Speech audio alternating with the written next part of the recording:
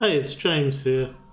Today I'm just going to do a quick tutorial on how to apply materials when your material has an array. So this happens a lot if you've got objects where they've used different material groups for each material and you need to set them individually. So this asset from the Kenny website, for example, has two materials here, dirt and grass. I've gone ahead and I've made few materials so that we can change them. And I'm just going to show you how to do this because there's a couple of catches where you can't just directly apply the material, and I've actually made this mistake more than once where it's taken me quite a while to figure out how to change these with C#. So let's make a script to change the materials.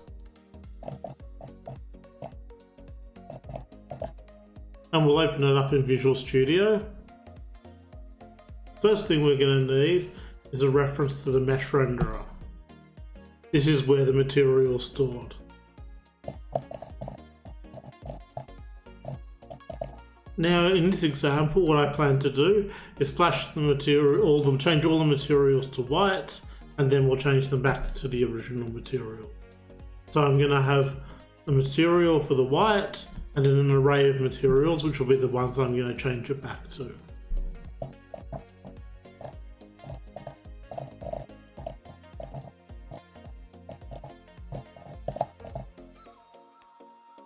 Now we're not going to need the start function,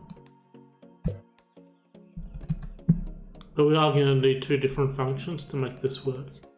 The first function will be the function which we call the start the flash, and the second one will be an IEnumerator that's going to do the flash.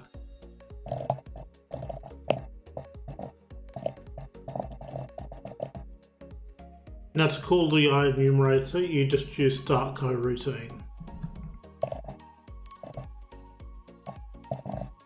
Now you'll notice here the flash has the squiggly underline, and that's because you don't have a yield in it yet.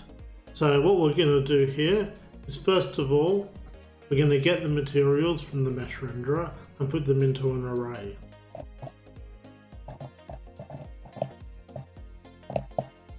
Now what's important to remember here is mesh renderer.materials is a copy of the array, not the actual array, which is why when you set to it, you need to pass it a whole array and you can't change the individual materials.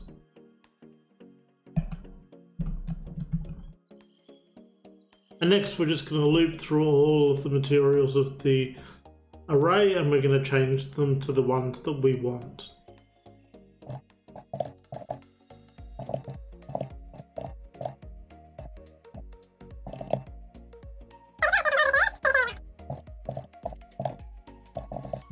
And then after this for loop, we have to reapply it back to the mesh renderer.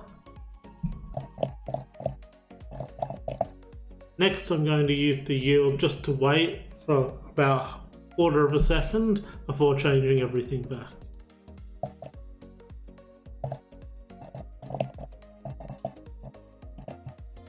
Now I'm just going to copy this whole chunk of code, except that I don't need to redefine materials again, so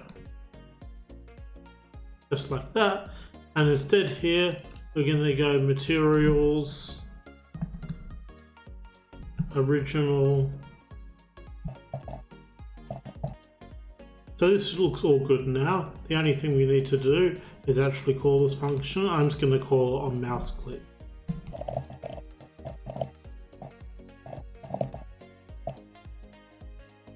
And now this is all done, let's go back to Unity and set everything up. Now I'm just going to put my script onto the grass. I'm going to drag that in as the mesh renderer. I'm going to drag my material white in. Then paying attention to the order that they are in the array, which, as you can notice here, is sometimes different to the order that they'll show underneath. And let's press play and give this a go. You can see when I click, all the materials over here change to white, and then they change back to the original. So I hope if you run into this problem like I did, this is an easy solution for you. It's something that's very simple to fix and get around, but it's just not the way that you would normally if there was only one material on there. If you found this useful, please like, subscribe or comment. It really helps me grow the channel and give me confidence to make more videos. I hope you're enjoying your game development.